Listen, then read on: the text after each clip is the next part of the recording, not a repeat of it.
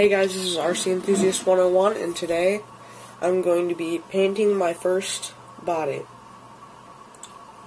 So, first what I'm going to be doing is I'm going to be using Parma's liquid mask.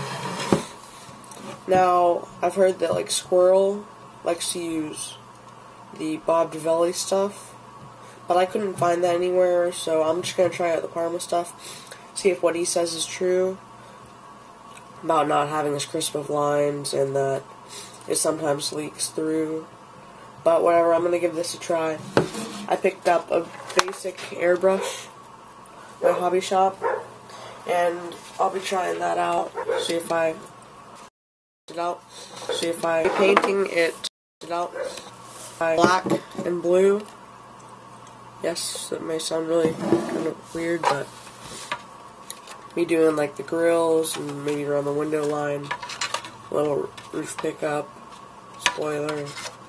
Probably gonna do some like, I don't know, some eyes, the headlights on. Whatever, we'll get to doing all that and show you what it looks like once I'm done. So the first thing you're gonna want to do to prep your body for the masking process is to wipe and wash out the inside of the body with dish soap and water to get all of the oils that got trapped or left on the body from the molding process. So I've already done that, but all you're going to want to do is just wash it out and then put it on a paper towel and just let it dry out. If you're using a paper towel to dry out the inside, just make sure that none of the little fibers get on the body. And once it's dry, you can start applying your mask. So what you're going to want to do is just shake up the liquid mask and then just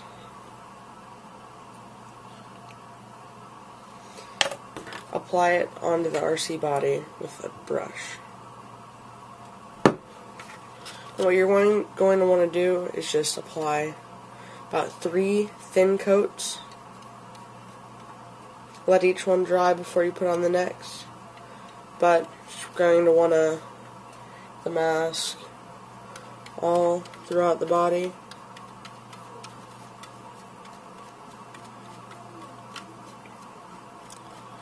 And then I'll come back when I'm done. Okay, so I've got my first coat on and I'm just waiting for it to dry. You're going to want to wait about, I'd say, an hour, 2 hours before you put each coat on.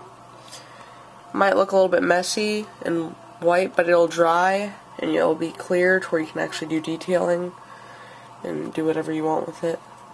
But yeah, so I'll show you guys. The next clip will be when I have all 3 layers on and it's all dry, which will probably take about a day once you put the final coat on for it to completely dry and for you to start actually working on it with it. So next time you see this, it'll be about a day later. Okay guys, so now that you have your 3 layers of liquid mask dried, it'll kind of look like this.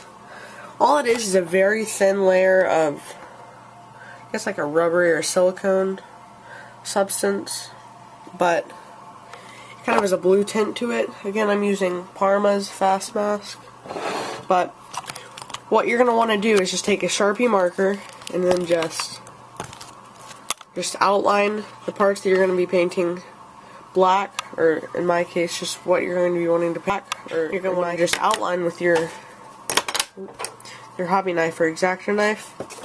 Just going to want to just go around the outline and the inside and the outside of the line, and then you can paint, or you just pull back the thin layer of liquid mask, and then you can paint, and then just pull back all of the mask and paint your secondary color, and you'll have whatever you want. So show you guys what it looks like when I'm done. I'm going to be using black and blue, as I said before. It's kind of like a shiny sparkle blue, but I've got something planned pretty cool. I think you guys will like it. So this is the before. I'll show you the after. Now I just got done getting out all of the mask for where I'm going to be painting my black. So this may look like a 2-year-old got a hold of it, but you write with the Sharpie on the outside of where you want to cut out cut out your mask. And I think you might be able to see this, but this part might be a little bit darker and this is just clear. That's because this part, I took all the mask out and this part is where the mask was. So I'll get to painting this, and the parts that I cut out, like the top part right here, you can kind of see it right there. There's the clear and the not translucent, but opaque.